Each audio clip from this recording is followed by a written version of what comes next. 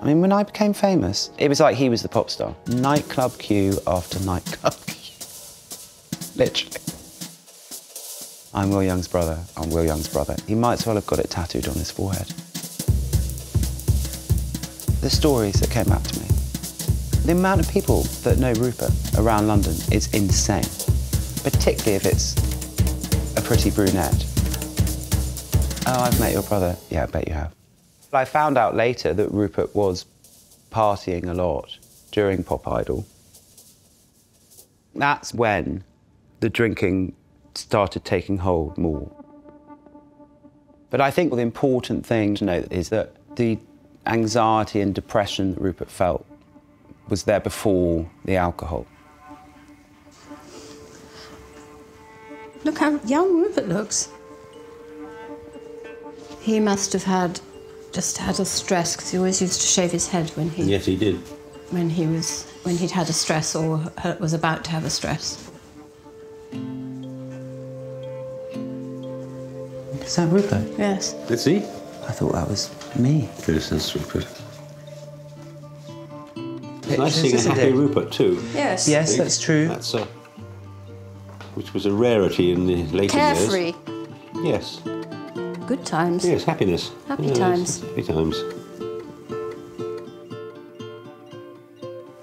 I'd like to know the moment it went wrong as we go through his life. I know, I was sort of thinking that. You know, because as you go through this, there was nothing wrong with him at this stage at all. And yet, when he died, he was all screwed up. Where did that screw start turning? What came with the drinking was then the drama. And they kind of then wouldn't be separated. So I could tell really quickly if he was drunk. You know that look in his eye? Yes. Do you remember? Yes. And you'd see it, and I'd think, when's he going to turn? Yeah. Absolutely. And it would just, he would turn, wouldn't he? And it was scary.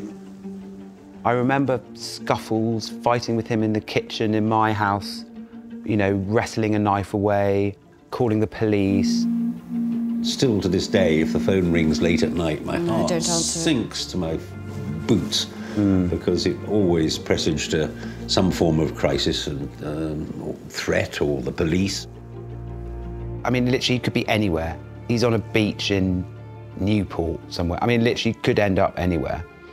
And we would sweep in and try and fix the problem. Of course you would. You don't think about it, do you? You would just go into... into rescue mode. Yes. I mean, I don't even remember. Can you think of the amount of times we've taken him to Priory in Bristol or thingy or... Yes. I think I felt a sense of helplessness. Yeah. I think I just thought, my gosh, I really don't think you're going to get out of this.